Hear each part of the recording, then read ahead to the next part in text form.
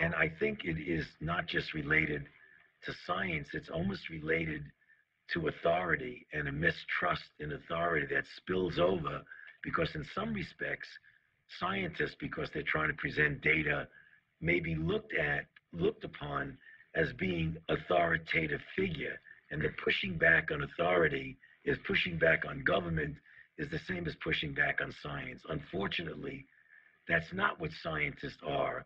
And I think we need to be more transparent in reaching out to people and engaging society in understanding why science and evidence-based policy is so important.